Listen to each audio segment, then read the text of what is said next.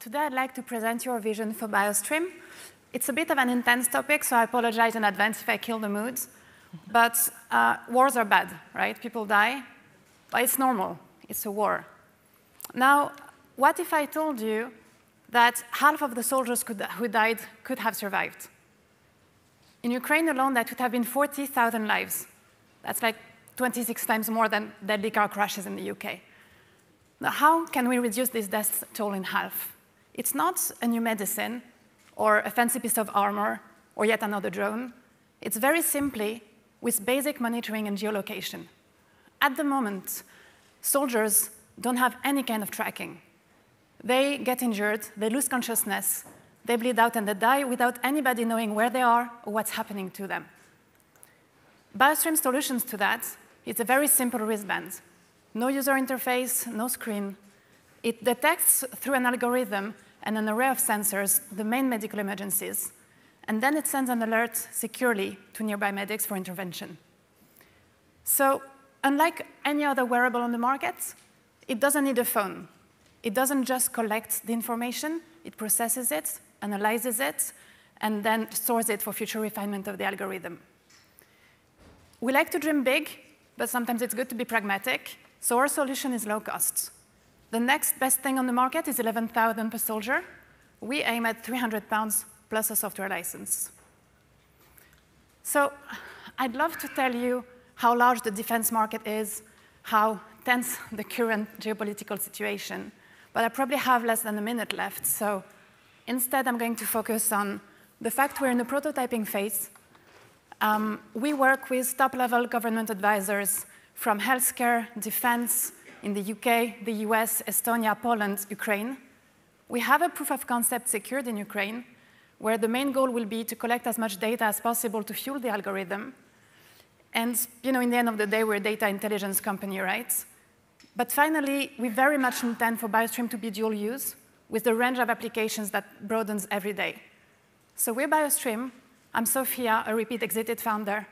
Chris is an amazing medtech engineer with a mind for innovation. He's sitting right here. And Mikita is currently not with us because he's in Ukraine.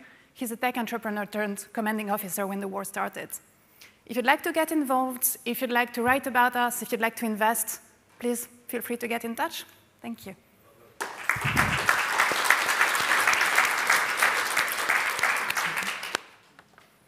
Sophia, great presentation, and it's a really exciting technology that you're developing. So my first question to you would be, what is it about you, about Sophia, that drove you to invent this? Why did you found the company? It's a very good question. After I exited my last company, I went on to do an executive MBA in Oxford, where one of my classmates was actually Mikita. So in between modules, every 5 weeks, we'd have 1 week on campus, and he would go back to the battlefield in between. And I asked him about the literal pain points they have.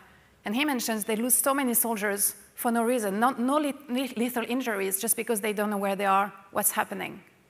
That's how it started.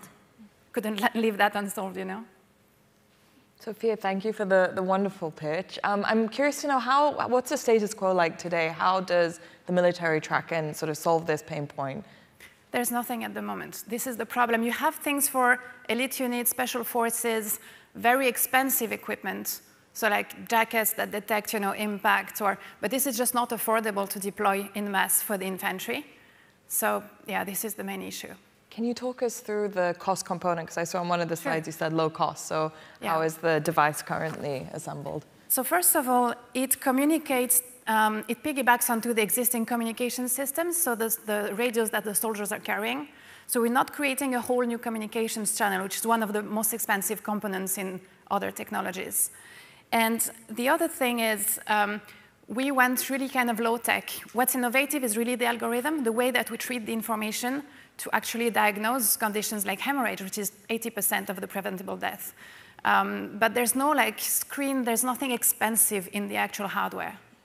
And how does it normally work then on the battlefield in a workflow? Does the system then alert someone at sort of base camp to come and retrieve them? Yes. So normally how it would work is the medics are situated anywhere between 0 and 30 miles away from the front line. And what we do is we send a text message through the radio of the soldier to the medics and the commanding officers that can give the order to go and evacuate. Or, and that's another use case, is if it's too late, unfortunately, it's good to know as well, because you're not going to risk the lives of medics going in for nothing. Mm-hmm. Sophia, final question. How are you going to get this into the hands of governments outside of Ukraine? So we're talking right now, one of our advisors, Rupert Jones, is the former COO of the British Army, and he's very helpful in all the procurement processes. We've started conversations with many countries already, even though we're very early stage. Procurement is about many things, but right now it's about the urgency of war. So going to markets in Ukraine is much, much faster now than it used to be for any defense application. So that's the plan for now. Okay. Perfect. Thank you very much. Thank you very much. Thank you. Thank you, everyone.